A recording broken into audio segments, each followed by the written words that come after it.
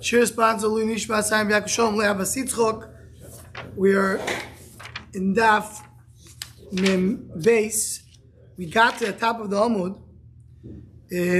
5 lines to the top. It says the word Tanya Yiduch. Have another brayso. So we are speaking about the different drushas that you learn from Baal Hashor Noki. Baal Hashor Noki was Noki. So he brought one shot that Baal Hashor Noki means that he's Noki. He doesn't have to pay Chatziko. If we saw also Noki, he doesn't have any benefit from it. He can't have any anah from it.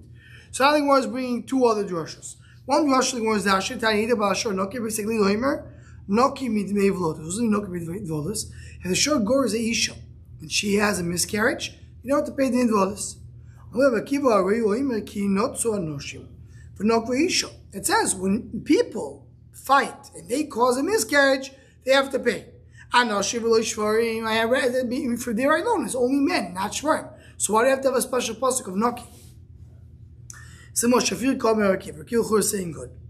We're doing it. I thought I would say Dafka Shvarim, they're similar to people. That's what you're excluding. Anoshim will talk about a mood. There's no tam by Adam. So the Shvarim talk about mood, not tam. Hatam Michayev. The tam will be Chayev in Nevodas. For there, because Rachman about Shornoki the Potter. So that's why he bought Shornoki. Tell me the tam is Potter. When the Torah tells you Anoshim Shvarim, you say only Shvarim that are compared to Anoshim. That is Muad. But a tam, no? So you want to tell me the Yotzi? Yotzi means the Ezrach, the person is the resident. He's down here. And the ger is up there. That comes with the pasuk that says, the Baruch Hu says that the ger should be kirucha yalimala. It's going to be higher. It's not going to be that shor muad is pater. Shor tam is chayav lulei the pasuk. Elamar, the way he said the drush a little different. Itzach. Right?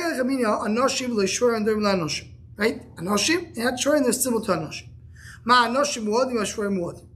That they're, I would say they're chayim. I would say they're, right? I mean, to say they're potter. Anoshim chayim, Shvarim not.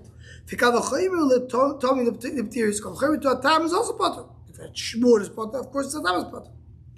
How because of one of Baal Hashor Noki. Then it says Baal Hashor Noki. Tell you what, tam potter mut chayov. The reason it says Baal Hashor Noki to clarify what I meant when I said Anoshim l'shvarim.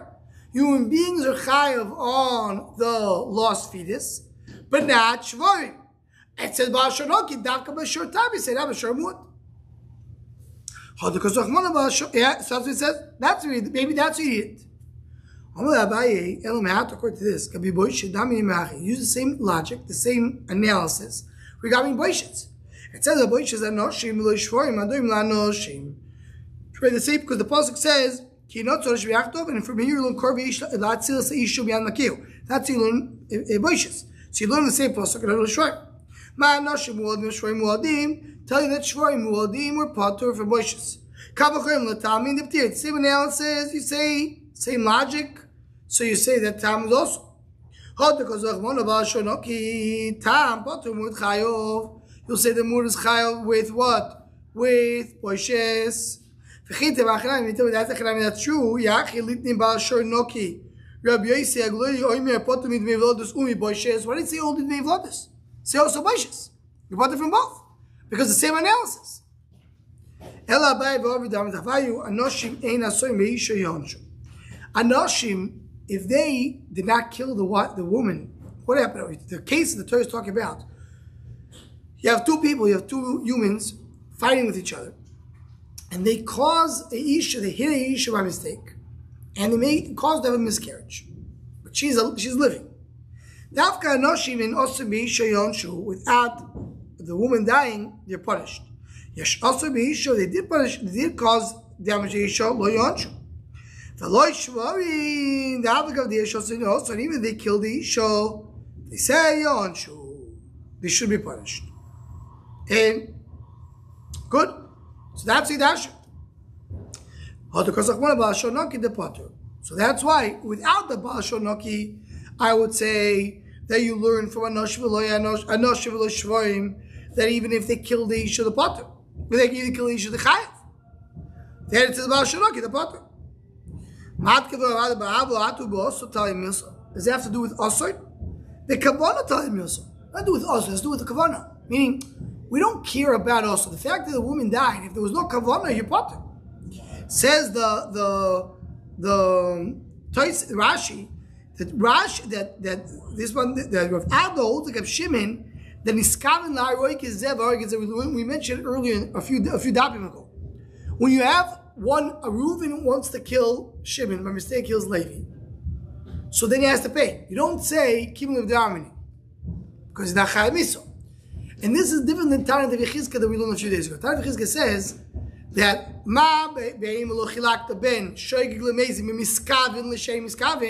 meaning even if you did kavanah and you did the kavanah, if a person was miskaven to hit Reuven and he hit Shimon, so even though he's not chayim miso on that, he's still potter from woman. That's the lo yosef, the kilum damini. So what does it say over here? So this one here disagrees. Because Madam always has to do with kavanah. If you don't have kavanah, so then you always, it has nothing to do with killing or not killing. So an Adam in this case will be Chayam Moment. That's what the Rashi learns. Rashi learns the Sugi. The Gemara says, you want to tell me Adam is Patur because La Yasoin, that Eino Sabisha Yachu, so it's nothing to do with us, it has to do with kavanah. It has to do with, do you have kavanah or have kavanah? That's a Rashi. Today's a little different. Today's want to say they're not talking about the Adam, it's talking about the shore. The by a shore, I don't care if the Isha died or not, has to do with Kavanah too.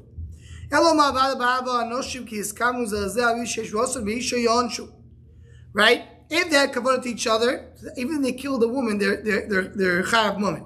But if they had Kavanah to the Isha, if they didn't intend to hurt the Isha, then you have Kibbutz Ramini. Then they don't have to pay. Even if they had kavanah to the isha, they're still punished because you don't have to kill them. Because that's Bashar Noki teaching you that if they kill the isha, they're potter.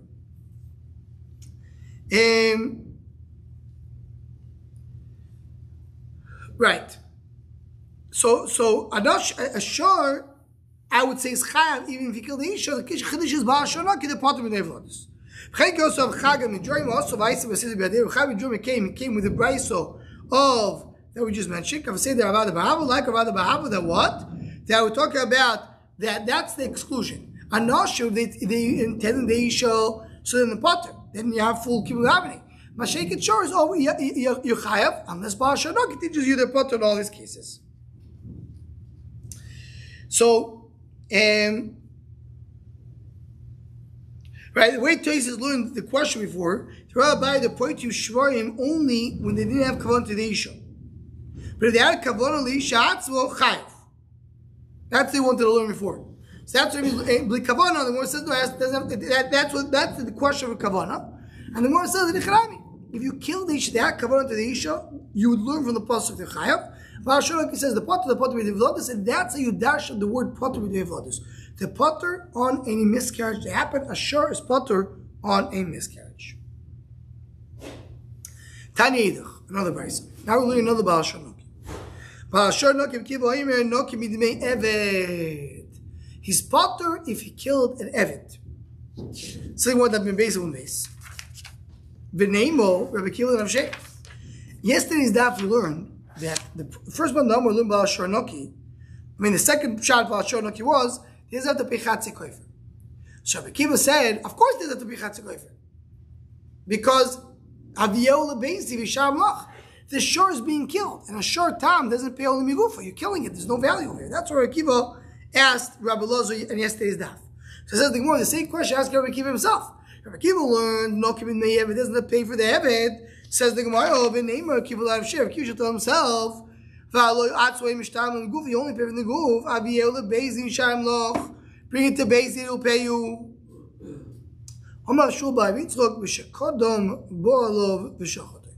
The owner came and checked that before he was niska. And the idea is, I would think that maybe he will pay then for the Evet. He'll pay for me to the Evet. Because you have to kill him. Even though you don't come and take money from him. So if so, what does we keep asking Rabbi Lazar regarding kofer? You should answer the same answer. If we talk about a case that the shar was shechted early. Hachanam, you're right. That's what you could answer.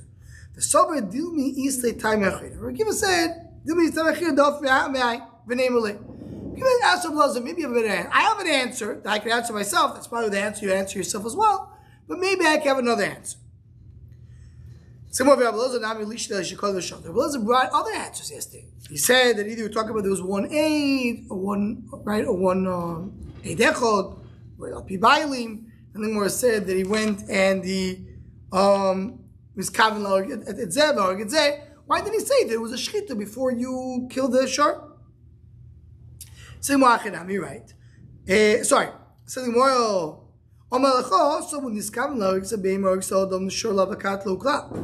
you have kavanah for one and kill the other, you don't not going to kill the shark. I would think that you chayav to pay kofer. It's a call the mood. That's a you have a special pasuk not for that case. Here, when the shark hit the base, there was eating, so you have to kill it. So you say if you kill it, you don't have to pay money. Let's call the shachtis. You don't tell me you have to shach it. Don't. In other words, the nekuda is this shark. When it came to Bezin paskin he's butter. He's butter. Then you shecht it. Oh, so then maybe now I'll come and be mechayev. Once you already say you're butter, you're butter. You're butter because you have to kill it. Even if you shecht it, you're still butter. So over Kiva Nami Vaday Achiav. Because the Kiva that should be the same sword. Once you know it's butter, it's butter. So what is what Kiva saying? I heard from Adam Chashuv Umani Abisi Chanina. I heard from Abisi Chanina.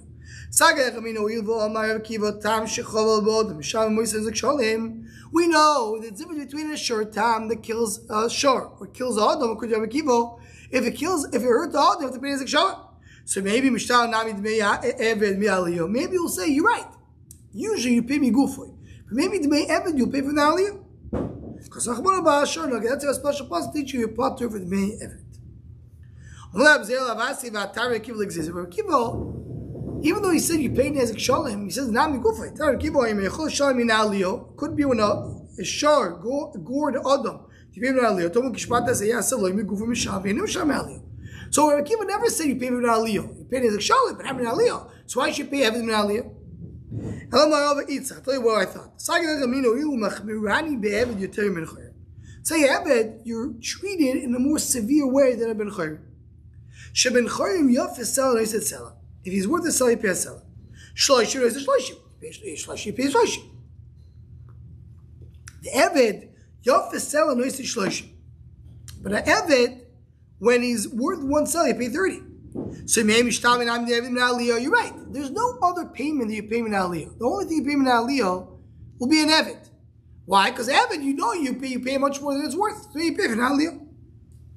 That's what I'm going to show. Tarek say the Robo, Bashar Noki, Kiva Oim and Noki with my Eved, don't pay the Eved. Follow Dinu. Or you'll be Chai Be'ev, the Chai Ben Choyim, Chai Ben Ev, Chai Ben Choyim, Ma, Kish Chai Ben Choyim, the Chai Lakta Ben Tal Lamud, the Davka by Tam, by Mood, you pay Koifer. By Tam Naat, Akish Chai Be'ev, the Chalak Ben Tal Lamud, then maybe you'll say the Chayav. Follow Kav Choyim, Ma Ben Choyim should say Kol Shavyoy, Chalak Ben Tal Lamud, by Ben Choyim, you pay its full worth. You say it's between Tam and Mood, if it's chain or similar shloishim, meaning if the heaven is worth less, it's worth more. If you're shloishim, even if you shechak boy mental and will be mechag this chiluk. So the more loy, machmani be'ev yitayim menchoyish, but choyish of his selling the tzala, because what if it's worth less? Shloishim is a shloishim, if it's selling, it's shloishim. You see that there is an aspect that the heaven is more chama because you pay more. Choyi yechayav to home be'al shor naki nakim me'evet. You learn for nakim me'evet that you're potter. So really, that's the conclusion that nakim there to teach you this thing. So what we learned is that we had over here in the sugya until now I had 4 limudim. And what do you do with Baal Shor Naki? Either Naki that you don't pay, that you're not allowed to enjoy it, or the Gemara brought that Naki tells you that you are part to be kaifer, or as we learned today, you're Naki that you're put to be the main vlodos from the if a gored isha and it causes a miscarriage. Or the 4th Naki we have over here is Naki with Me'ev, you don't have to pay the Me'ev, and then more explain why each one is needed. Say what Torah. Famous Isha Isha, it says in the Pasuk that a shore gored Isha Isha. What does it teach us? To tell me that you chayav when you go to Isha like a Ish. Kranema ki gach shor is Isha is Isha. But you have a Pasuk for that. Lakish Isha Ish. You're learning from Isha Ish something else. My Ish nizok of Yoshov. If a person was gored and he died, then Ezekiel go to his ancestors, to his descendants. He goes to his children. Abishon is a Kel Yoshia. So the Ezekiel Isha goes to her Yoshim, not to her husband. Saying what some of the husband does not inherit her in Ezekiel. Fatani it says the Brayso, the Yorash Oiso. Mikan Shabbat Yorish is Ishtoy. If you have a kibbutz, a husband is Yorish is Isha, so why should I Yorish Ezekiel? Of course, he's Yorish her in Ezekiel, but not Koifer. Because Koifer you don't pay unless a person died. The reason is, this is the rule, similar to B'chor, that a husband inherits his wife only that's something that she has right now. Something he doesn't have that she's going to get later, he doesn't inherit her. So here, the Koifer doesn't come until she dies. Once she dies, he doesn't inherit her anymore. So when she died, he didn't have it, it was only Roy. My time on the miss ish or isha show yisokel the gamba love yomas in kofer yusha. In other words, if the husband, the owner died, then you have kofer. Kofer comes only once he died, not before. So when Ezekiel, the husband doesn't inherit his wife. Because a person needed a woman. She deserves the nezek because she's worth less, and she suffered. And you give the children's vow to the husband. Ain't about, there's no husband. Ain't a isha, and it says the isha. Whatever the isha deserves, you give to the isha. She's not there, it goes to her yosha, not to her husband. So you see that in Ezekiel, don't go to the husband. If she was a shivcho and was released, meaning now she's mishucheres, she's married to a mishucher, and she's married to a ger, and they have no children. Zacha, so the one who damaged her is Zoich, he doesn't have to pay because there's no children. So you see, it doesn't go to the husband. Talking about she's divorced. That's why there's no husband. But if she would be Gusha, the husband would inherit the Nizik. Just if we understand and talk about Gusha, so why do we say that the husband gets the Mevladas, the money for the children? Why don't we split it? Him and her. They're divorced and it should be a split.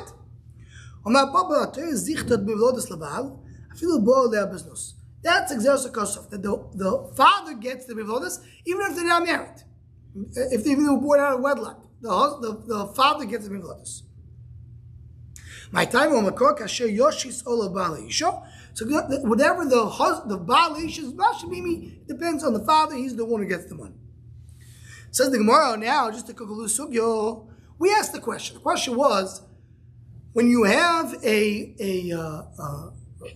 kofer for the we had established whatever is by the isha that she deserves, that she has it, whatever she holds on to it, and she dies, the husband inherits her. Whatever is roy that's not by her, so the husband doesn't inherit. That's why kofer that's not by her, the husband does not inherit.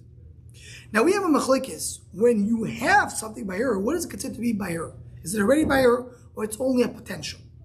And then what's the machlekes? You have mammon and you have karka.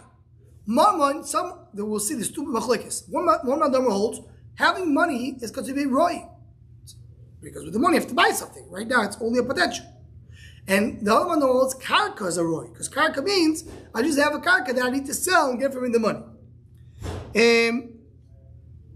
What is it? The Gemara says, "V'nukvo l'rabo kigon shigovu mors," that the Yerushim took money. V'lamnach kigon shigovu karka, and according to Ramnach, they took the karka. Tomar govu karka yesh. If they took karka, then the husband takes it. Govu mors ain't lo. But he took money, ain't lo. V'lamnach no, the opposite. Govu mors yesh lo, govu karka ain't lo. What does it mean? If you look at Losh Rashi, Tomar govu Yerushim karka b'milve shehilva avim. Right? If the Yerushim took a karka in the halva of the father, so the b'chor gets double. They talk about now about the husband, but about the b'chor. In other words, if the Yorshi went and extract karka from a borrower, so does the Bechor take double? If you take karka, yes, karka, that's what belongs to the husband, says the rabbi. It belongs to the father. But money is interchangeable. The father lent to the Isha $100, and now he lent to somebody else $100. Now you take $100, it's not the same $100. That's considered to be, he didn't think what it was belonged before, it's something new, it's a roy. From now it says the opposite, look at Rosh Hashanah,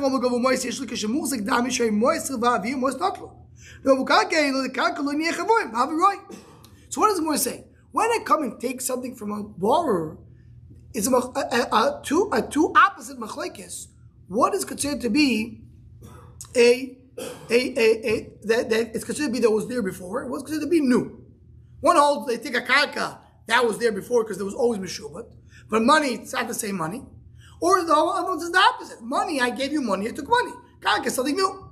So say the sitting over here. Say, when you ask, why you tell me that the husband doesn't inherit the wife? Say the husband doesn't inherit the wife.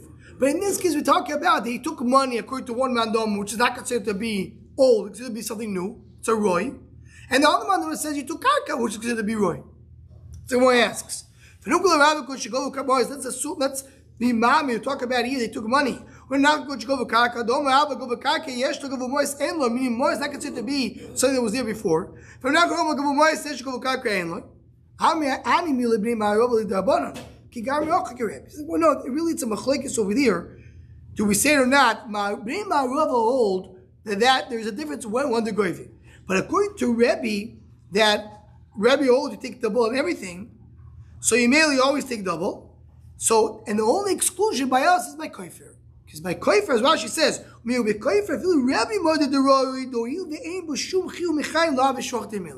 by koifer it's different. But anything else is considered to be already muhsak. So the Gemara is asking, if you hold that the husband doesn't inherit the nizikin, why here we talk about that the husband does not inherit his wife's nizikin?